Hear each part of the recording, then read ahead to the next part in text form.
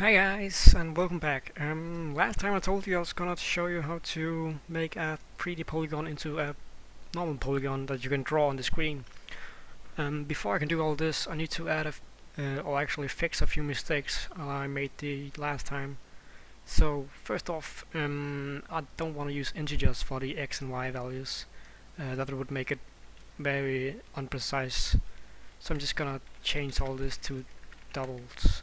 This won't change that much, but later when we do all the calculations, it's good to have everything in doubles.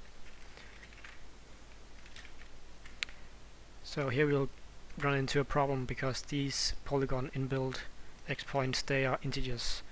So I'm just gonna run a loop I equals x dot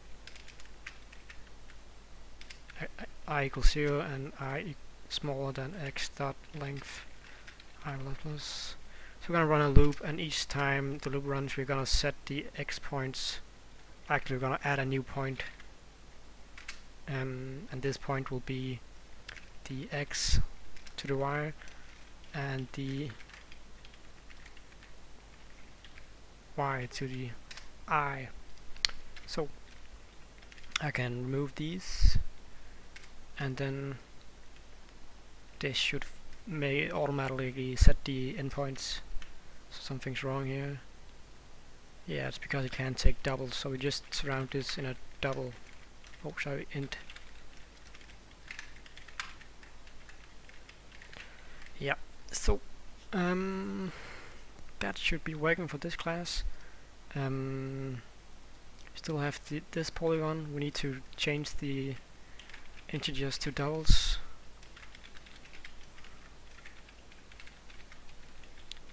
Pretty easy. I'm actually gonna write this a bit different, like that. So now that is all changed, I'm gonna add one more thing before we start the calculations. I'm gonna change it so that in the screen we have an integer called polygons, and we set it to equal to 0. Actually call it number of polygons. Pretty long name, but so in the paint component we're gonna do a loop, and this loop is gonna run for the amount of polygons we have. So I is smaller than number of polygons, then I plus plus.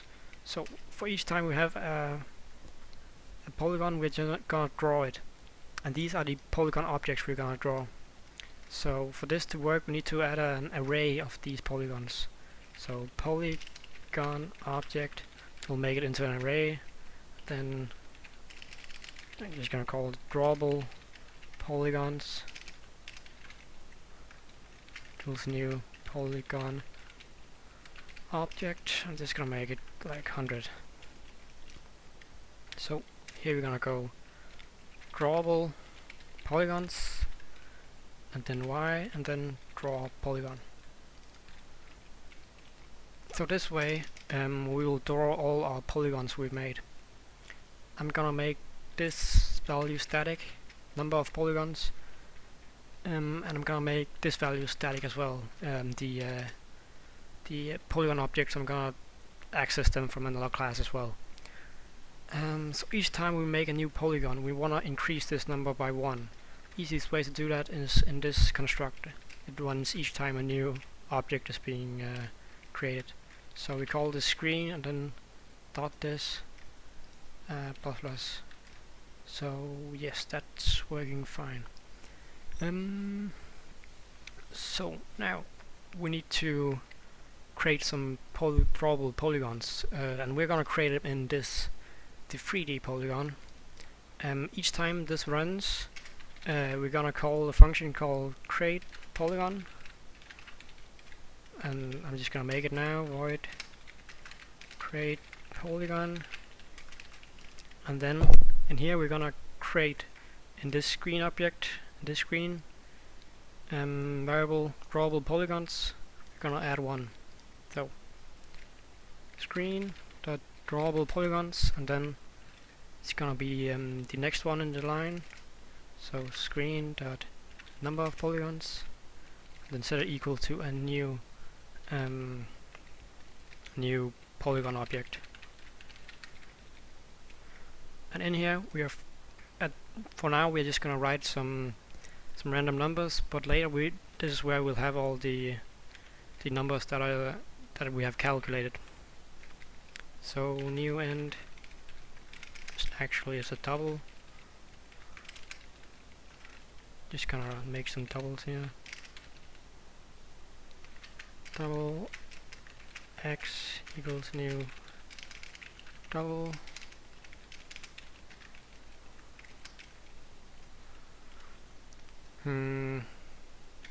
Never mind. I'm just gonna write in my x and my y and my color, my C. So now we have made so that each time we make a new 3D polygon, it will automatically make an drawable polygon, but these values are not correct. These are the values we are gonna calculate. So I'm gonna make a new class called calculator. This will only be to calculate different things you need for 3D. So in here we need a function called gonna call it void calculate position, and it's gonna take 2 or more. I think it's gonna take 5 arguments. First off, it's gonna need the position we're looking from. So a new end, new double, view from, and we're gonna need to know where we're looking at. These are the same values we've made in here, right here, but we need to have them as an argument here, so we can use this in different ways. View to something's not wrong right here.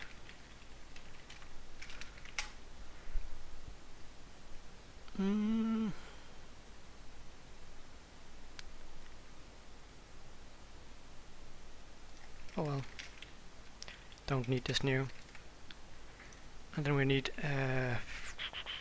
the x and y and z values of the thing, the polygon point we're gonna calculate the position to. So double x, double y, double z. So this should be all we need, and then we are going to return we're gonna set the right points, but I'm gonna do this in the next video. I thought I could do it in this, but there was a bit too much to have in one video, so see you next time.